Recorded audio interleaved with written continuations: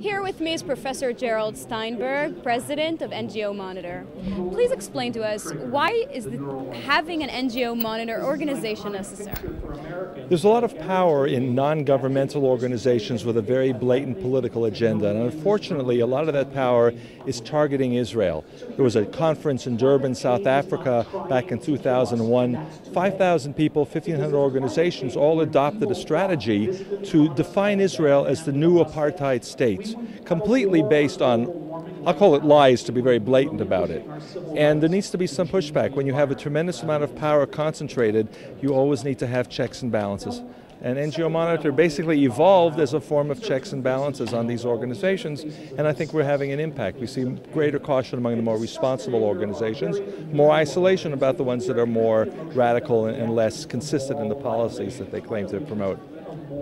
Now, given all the relative chaos in our region in the Middle East, how do you see Israel moving forward? Should it get involved? Should it not get involved in regards to Syria, in regards to Iran?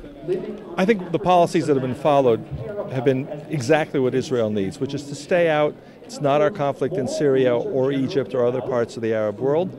There are some red lines that we need to protect, and from the reports that we've seen, those lines are protected, but you don't see a lot of rhetoric, you don't see a lot of political talk about what may or may not be happening in Syria over the next couple of years. It's something we have to watch carefully, but it's really an issue for the Syrians to resolve. What's happening in Egypt is for the Egyptians to resolve. We have to be ready to deal with the consequences.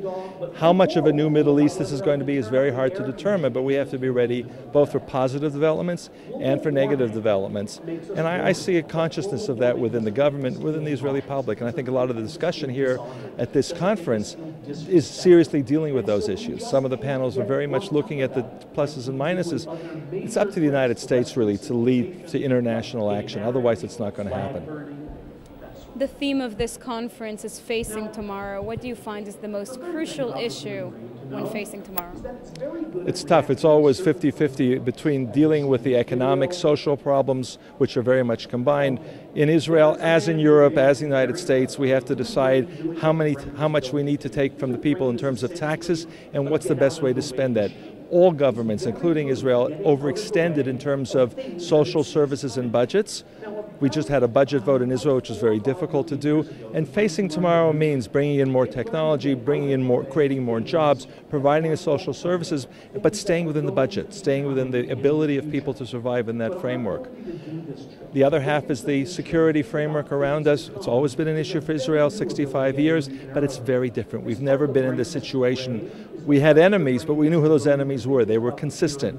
There was one military regime in Egypt since the early 50s. There was one family that ruled in both in Iraq and in Syria for dozens of years. That's all gone now, and we're going to have to be able to move quickly, to be flexible. And I think the flexibility that we hear in a lot of the presentations into a complex new world, not the world, the ideal new Middle East that we had talked about and dreamed of back in the 90s, but something much more complex.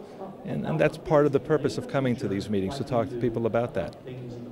Professor Steinberg, thank you very much. Thank you.